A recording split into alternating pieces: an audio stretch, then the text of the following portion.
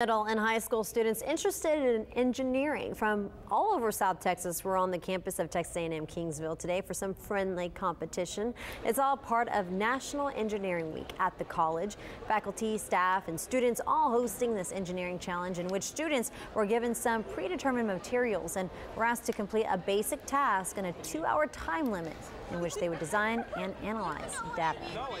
We're creating a catapult using an electromagnetic field to shoot a small bead up and hopefully out of the straw.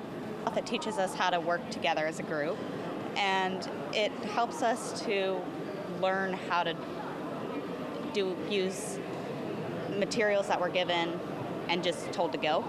And so we learn how to build these things. I was like, what? Tomorrow's leaders, no doubt about it. The theme of this year's challenge was Pioneers in Progress and is designed to provide hands-on learning for these students focusing on the science, technology, engineering, and math or STEM field.